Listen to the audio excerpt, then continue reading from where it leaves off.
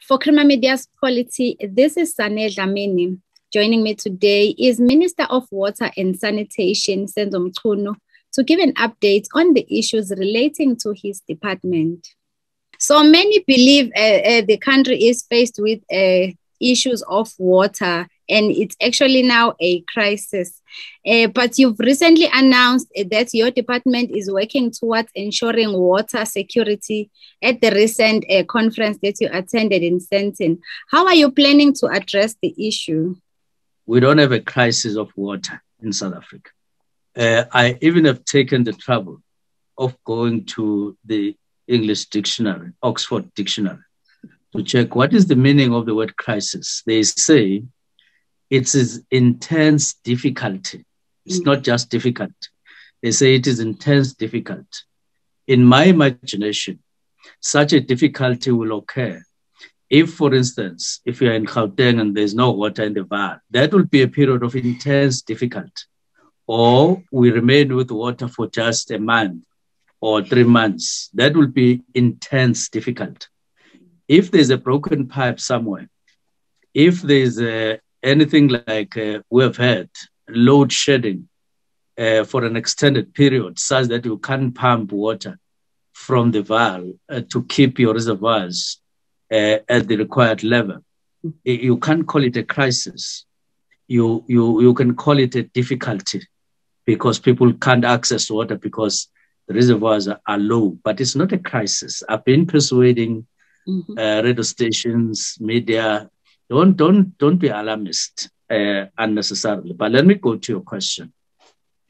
What are we doing? You remember on the 18th and 19th of February, we talked about all these matters, and we said, even though we are a water scarce country, one, we don't have a crisis, but nevertheless, we have difficulties, especially on water services management. Water is divided into two. One is water resource management. That is your dams, your rivers, all of that, and your bulk lines. And then the second part or aspect is water services management. It starts with bulk when you deliver water to communities and so on. But in the main, it has to do with reticulation. Then I said what South Africa did some time ago in their legislation. They said the Department of Water and Sanitation and with water boards will deal with water resource management and bulk lines. And then they said municipalities, on the other hand, will deal with reticulation, which is water services management, taking water to communities and to households and to business premises and all of that, and mines and farming. Now, that is water services. Now, and then because of this differentiation, we have not been doing well on water services management, simply because municipalities are not doing well. Everybody knows, not only on water, but on other services as well, there's decline. Now, when we came last year, we changed that. We repositioned the department. One, based on the constitution, that water is a right. It doesn't say bulk water is a right. It says water is a right, meaning water must get into you as a human being. You must have access and so on. It doesn't say bulk. So it was an error for the department to just stop at bulk. Two, the legislation, section 57, 54 itself, it does enjoin the minister not to stand by when people in a community don't have water, so that the minister must say, no, talk to the mayor, talk to the mayor. I can't say so. I've got to go to those communities because I have overall responsibility of water in South Africa in terms of legislation and in terms of mandate, and I've got to live up to that mandate. And therefore, considering that, I then added to the department that we are going to have to do a shift. We're going to reposition you so that we deal with the whole value chain. I've never seen people on the road demonstrating that they want bulk water, that they want a dam. People will tell you we want water, meaning to drink, to wash, for domestic use. And therefore, let us answer that and not leave that just to the municipalities that are declining anyway. Now, you are then saying, what am I doing? Firstly, I've removed crisis from you. There's no crisis. And from South Africa. But that doesn't mean that people have water. I then said, I've repositioned the department to answer to this of expressed concern or grievance of people having no water to drink and so on. I've done that. 3, I've filled up all the posts, all the meaningful posts in the department so that the department can function properly, even on delivery. 3, I have reconfigured, and I'm still doing that. I haven't finished, water boards to work very closely with municipalities to minimize their problem of capacity, whether it is planning, but actual delivery of water to them. That is working very well, and we're continuing with that. Number 5, we form partnerships. We spoke about partnerships that because we don't have enough money to catch up with the deficit that we have of people having waited for water in some cases from 1994. We just have 18 billion. Yesterday, I was in Limpopo. I was in Sekhukhune. What were we doing there? We were launching formally a partnership with Libalelo, which is a water user association, which has got a number of mines and farming communities or associations as members. What have they done? We've persuaded them over here now to come together to play a role in delivering water, not only to them, but also to communities. And over here, we've then now finalized this deal. We're launching it formally yesterday.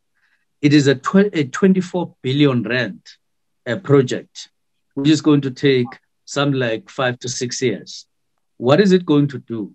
It is going to take water from Diwop Dam, which is quite a big-ish dam in that area, which can meet the demand of people in Sekhukhune. How many villages? 38 villages. Who else will get water? All the mines that are in that area and farming organizations in that area. Who else? Polokwane municipality, some more than 200 kilometers away. And we will then meet their demands. We know. We then went on to launch the first project of that partnership, close to that. And what does it mean? It means a pump that is going to send water to one of the directions that we want water to be sent to. And the communities will benefit. But that is the one wing of the partnership. There's the second wing in the west, which will pump water from Fleck-Boshielo Dam right to Mkhalakwena, and in the northern side of Mkhalakwena. How many villages? 96 villages will benefit from this. So these are some of the interventions that we have done since last year when I joined, and they are bearing fruit. We know from the recent reports that Umhlathuze Water Board is faced with issues of key position people being arrested. Are you worried that this will delay now the service delivery? And what are the chances of overhauling the board? The most important thing that you need to know about Umhlathuze is that we have gazetted,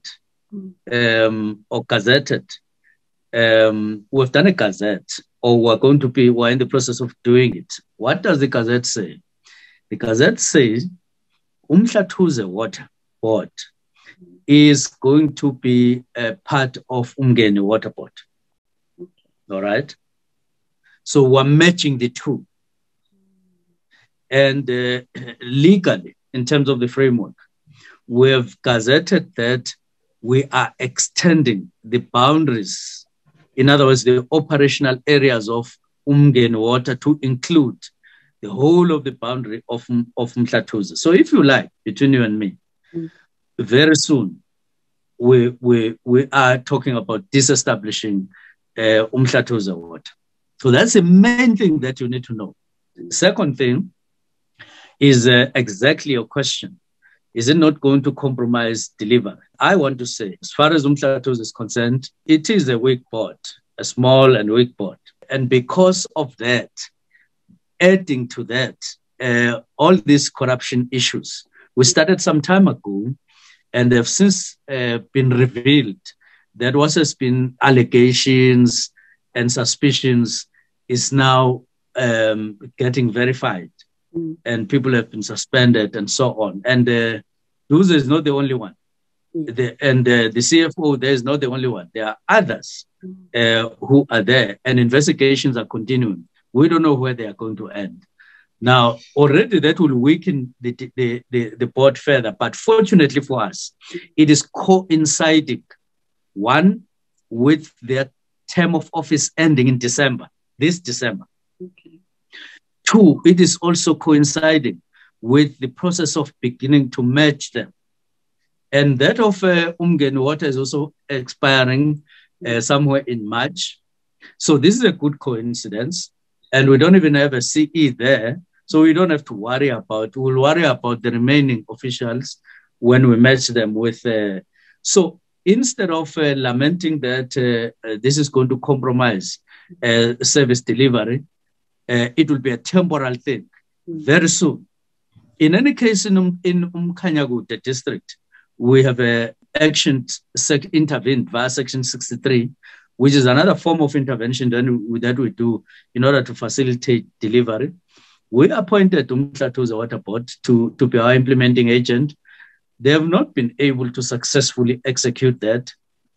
We are finding other models to do that. I've just been receiving a report now from my DTG, Water and Sanitation, in order to make this a success. So we are delivering, we are mitigating their weaknesses, but there are major sustainable interventions that we are making where we'll have one board in the whole of KZN to deliver water in the whole of KZN without any confinements. Yes.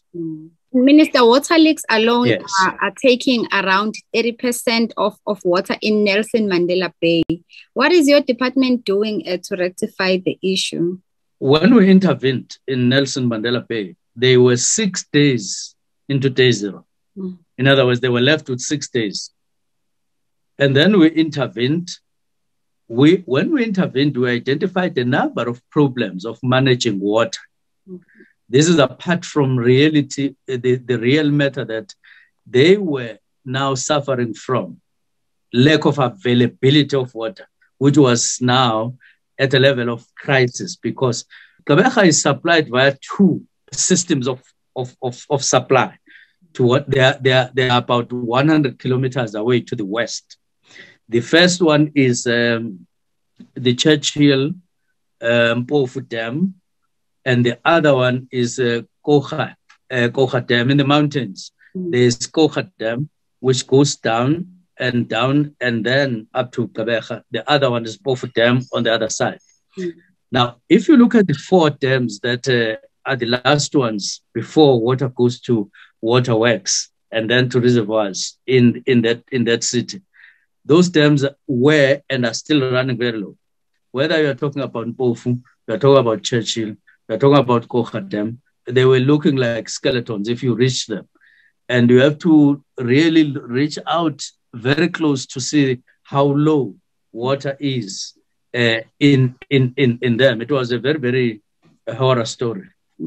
Now, so we're approaching a crisis there because water was now hardly available. Fortunately for us, in end of March, we added 70 megaliters into the system so while we were short of water in the dams and the system as a whole, there was then this other system that was pumping water, adding 70 megaliters.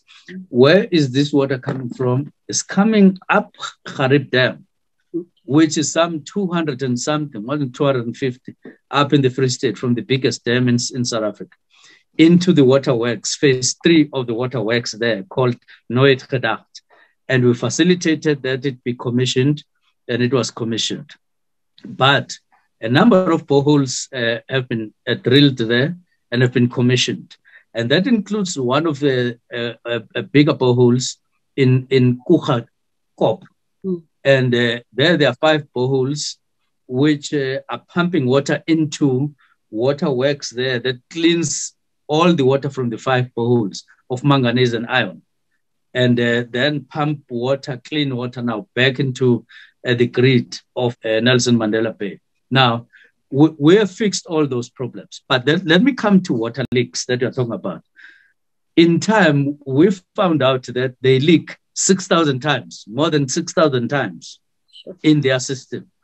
This is a city that is running short of water in the manner that I've explained, but they still leak whatever little water that remains there. Mm-hmm. And we said, look, there's no two way about it, and we're not going to pay you.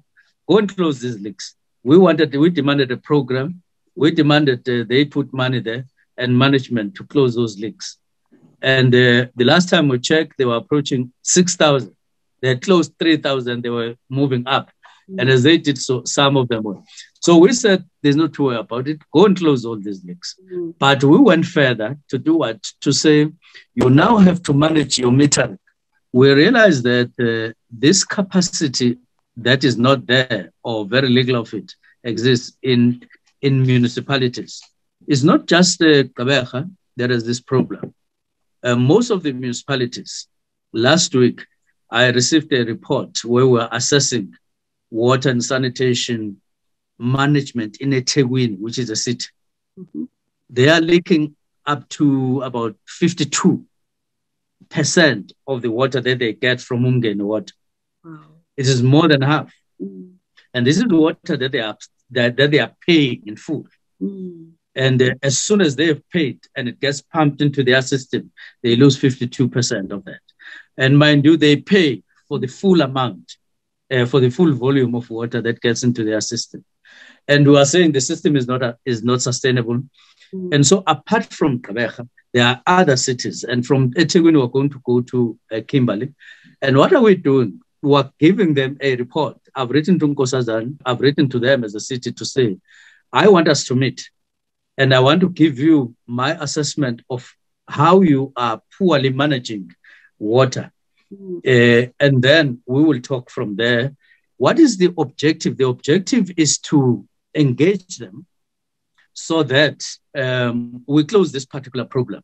It means that their infrastructure, in short, is ravished. Yeah. They did report, as just like other municipalities, that their infrastructure is old, but they like using the word aging, even though it is already aged, but it is further aging. And we now are in a position where we want to say we are no longer in the mood of standing away in Pretoria and complain about infrastructure. We want to engage them directly to say your infrastructure is either not there or is aged or it's just leaking all the water. It's the same in Mangaung.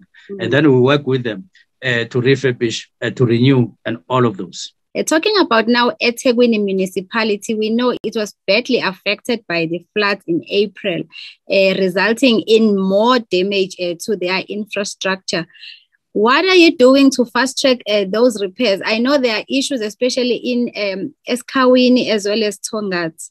All right. Number one, we are busy with Aqueduct 1, which supplies water to bulk water to Reservoir Hills in Ethekwini. We will finish that sometime next year. And we are going to start with Aqueduct number 2. And I need to find out from Water how far they have gone, but I know work has started on the first one, so that we return their supply, bulk supply, to normality. There are other measures that we've done to try and limit the damage. To the supply of water to Ethekwini to mitigate.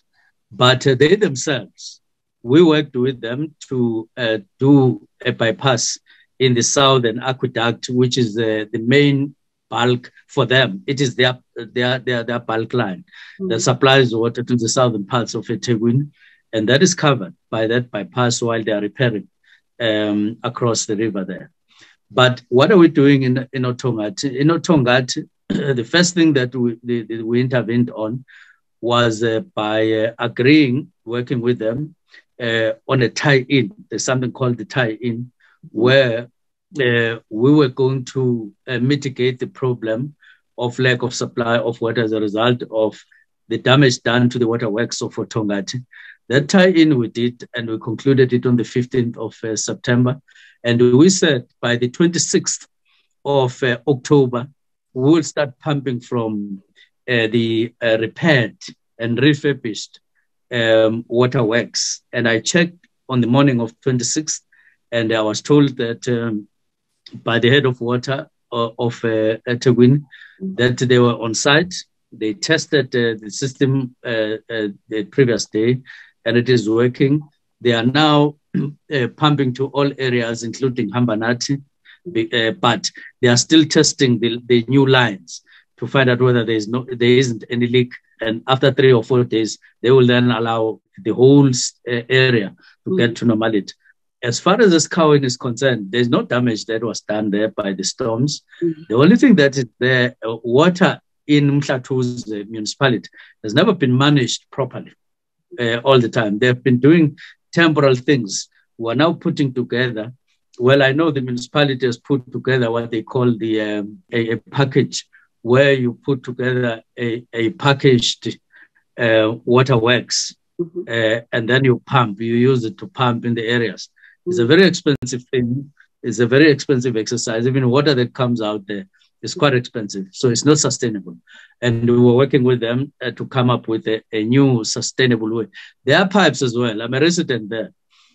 You don't have 2 weeks there without disruption of water. And then you get told water will be disrupted, but you don't get about replacement of pipes. We will have to go there to say, please, it is time for you to replace your pipes. And so on. So that's what we're doing at the moment. Minister, the University of Free State Environmental Management Professor Anthony Tetson has said that nothing was learned from Cape Town's experience of day zero. He said curtailing water use is not the ideal situation. What is your response to the assessment? I'm not sure when he says we didn't learn any lessons, because where I'm sitting, there is a report that was compiled by the department, especially by those who were involved in fighting against day zero. When we were facing this threat in Kabeja, we used experiences, and we even recruited people from Cape Town to be part of our intervention team. So I'm not sure what he's referring to. He could be referring to something else, but I want to assure you and him that not only did we take a lesson, we took lessons from what happened. But in the main, what are we doing? He could be complaining about the overuse of water by South Africans. South Africa in general and South Africans, they are using more water than that is expected of them. Worldwide, we use less than the average per capita average water that is used by South Africans, and that's unfortunate. And part of the element that saw us going through the difficulties in Gauteng, there was an element of overusing water, because there was load shedding, but it coincided with heat lasting a couple of days. And people started saying, my flowers, my lawn, my kikuyu.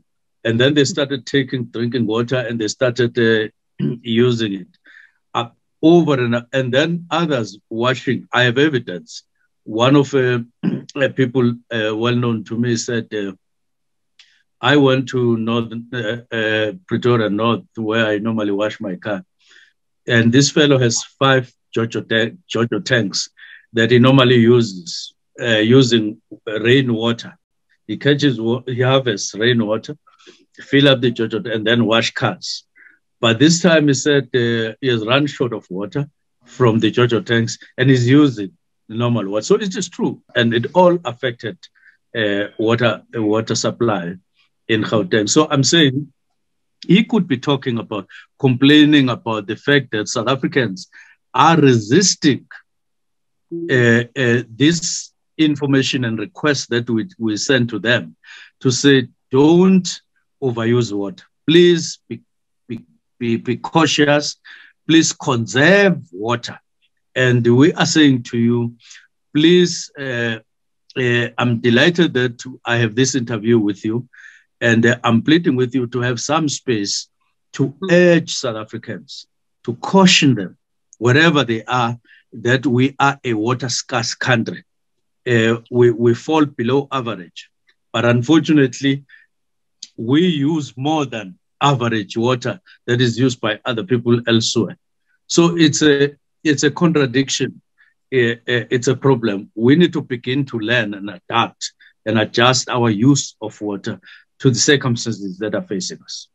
And Minister, what would you say now to those who are not happy with the way service delivery is being done within our country? I know you've also visited places where people have told you their frustrations, and there was a report that I read where you had to help a family firsthand to be assisted by one of the departments. I think it was in Gqeberha. People are frustrated, but now we are heading towards 2024 elections.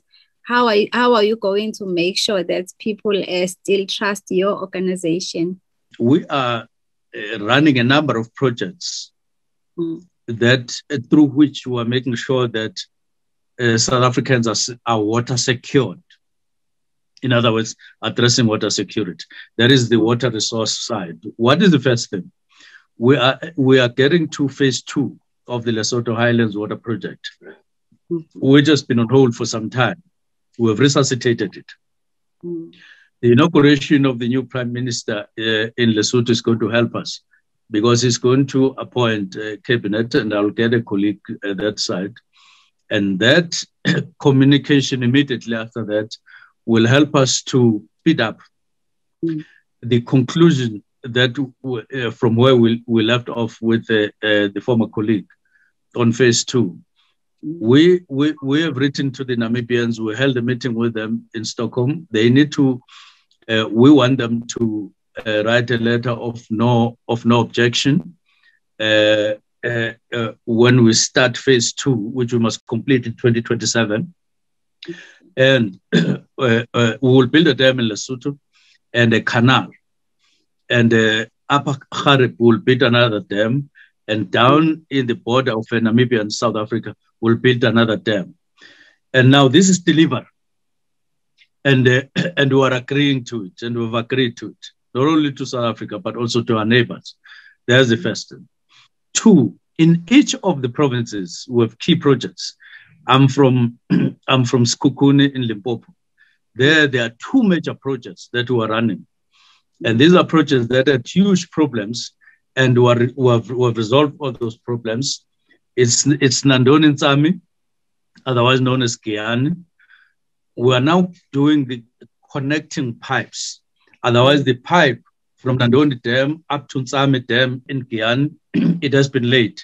But it has got some gaps here and there where, for instance, we want to connect for reticulation in the villages. We're busy with that now, connecting the pipe, but it is now late. The last time I went there 3 weeks ago, we were left with something like 4 meters before we get to the canal on which we will pour water from Nandoni and then into Ntsami Dam right there. And then from there, we'll reticulate, starting with 24 villages out of the 55. We can admit one thing. We could have done better in terms of managing this scheme. It would by now be delivering water to everybody there, but it didn't happen. It is happening now. What do? You travel a long journey on foot. You get tired. But when is celebration? Celebration is when you reach your destination. And everybody who is with you that side will say, hey, we are happy that we have arrived. They will not say they are happy that you have traveled a long journey with hills, over the hills. They will say, we know you have done that. But what are we celebrating? We're celebrating your arrival. So what we're looking at now in terms of that is the arrival of water, not the mountains and the difficulties that we've gone through. That is where our focus is. That is the second major scheme there is the one that I was doing yesterday, to supply 38 villages in Sekhukhune and 96 in Mkhalakwane, which is part of Sekhukhune. So you look at the number. We could have done that long ago. That is our difficulty. We're doing it now. We launched this scheme. It will supply those villages, 38 plus 96. What else? In Mutse, I went there some time ago to unlock this scheme from Loskop Dam via the eastern side of Mutse up to Tebegiliani municipality and Moroka, Dr. Moroka municipality. Both of these are now in Mpumalanga. But what would be the benefit? Mutse, which is part of Sekhukhune, will then, in its way from Loskop, the pipe will then also allow them to get water in Mutse, which is the community that has been complaining with water for a long time. And where are we? 2 weeks ago, I checked procurement and so on, because our implementing agent is Kangala municipality, and they are very much advanced in the appointment of contractors, and I'm sure by now they've appointed some of the contractors, and they will start doing delivering water there. This is as far as Limpopo is concerned, but it gets to Mpumalanga. But in Mpumalanga also, we're up in Likwa. In February next year, we will begin to deliver via the contractors that are being appointed now to remove sewer there, to supply water there, and to improve the overall supply, because that municipality is the one that is our major concern because of the spillage and all those things. But otherwise, these are the two schemes. I know they wanted them were down in Nelspruit, that is big municipality there, and we are looking at the dam at some point. I live in Mpumalanga. Let me come here in Gauteng. Gauteng will have its water supplemented a great deal via phase 2. And then other places around will then get their supply.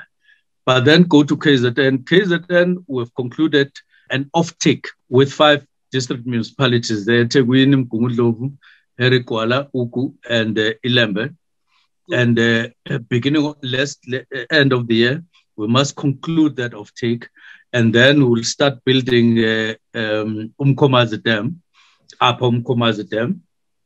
But at the same time, we're now concluding the resuscitation of the project in Uku, which is Lower Umkomazi. It is stalled, but I'm told that they are doing the final touches, and that scheme will deliver.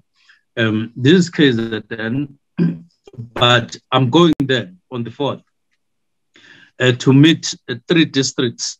This is Utugela, Umzinyati, and Amajuba, to assess their water close range, because we want to intervene there and assist. They have a number of hotspots, and their management of water is not meeting the demand, and we will intervene. And I can go province by province, including Umzimvubu, which I've gone there and we're completing the road. But shortly after that, we are concluding next week with Minister Enoch Godongwane, because we have appointed the preferred bidder, but we need to deal with that and conclude how we finally will deliver water, we deliver that project, Umzimvubu Dam, very soon. But we are intervening. In Alfred Nzo, we are dealing with the main pipeline from Luteke Dam, which has never delivered water to the greater part of the communities there. There will be a pipeline from Luteke Dam in Alfred Nzo, which will run on the road up to Wild Coast and supplying water to the villages there. It has never been done. It will be done now. That is our intervention. In the Free State, we are in very much in Machaven, 1.5 kilometers of pipeline of wastewater is going to be fixed. What else? 52 of the 56 waste pump stations will be fixed via our intervention. And then 11 of the 13 waterworks will be fixed via our intervention. We then are busy with the water board in terms of Welbedach scheme, which links Welbedach waterworks with Mangaung, so that we augment their water because they have also taken over Kopanong as a municipality that was unable to. So we're intervening there. And we have long intervened in Maluta Pufu. That's why they are no longer closing N3. It's because of our intervention. There is, and then we're in Northwest. In Northwest, we're about to cook. We have intervened in Dinokana, which is part of Zerast, because of shortages of water. We've already intervened via tankers, but there are schemes that we're putting together because they run that municipality via some 400 water boreholes. And we are saying, no, we need to put piped water and extend, even if it means extending it from Rustenburg to cover Zerast. But we're very much there to work together with Ngaga Mudir Mulema district municipality, but we want to strengthen them to deliver water there. But there's a strategic water scheme there that we are going to be putting together before the end of the year and commit funds there. When municipalities call us, we do intervene and assist them. And I had a meeting 2 weeks ago with the mayor of Dr. RSM municipality, and we're assisting. We're facilitated 2 stalled projects, and they will be delivering water by the end of November this year. These are our interventions. So we're intervening in all provinces, as it were. That was Water and Sanitation Minister Senzo Mchunu in conversation with Polity, giving an update on the issues relating to his department.